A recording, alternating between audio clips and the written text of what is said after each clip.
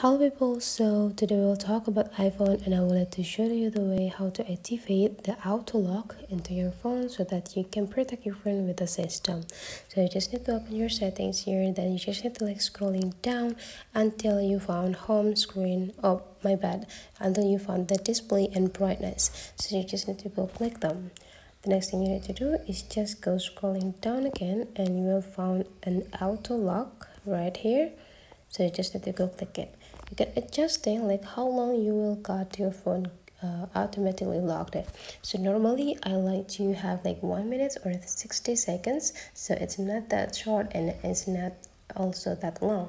And then whenever your low battery mode is activated, it will be like unchangeable and will stay in the shortest one, which is the 30-second. So you can adjust it here. If you want to have like 1 minute, just go click this 1 minute and just go back, and whenever the information on the auto lock here is 1 minute, then you are done. So after 1 minute you are not work with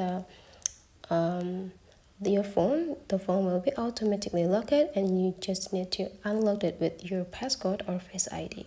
So that's for today's tutorial guys. Hopefully you enjoy, and let's meet again on the next